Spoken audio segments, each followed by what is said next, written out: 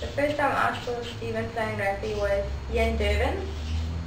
It's a couple of years back, like 4 years back.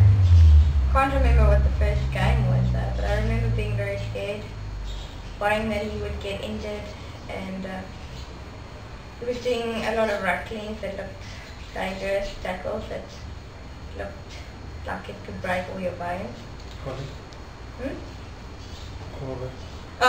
One thing I was very worried about was the cauliflower ears. I remember him telling me after the first game he was right at the bottom of a ruck, was it a mall? A ruck. And he was thinking he got this big hit against his ear, and he was thinking, oh my gosh, Beline's not going to appreciate another cauliflower ear because he's already got one over here. But I was scared and also very excited and proud of him. It was a good game, I enjoyed it.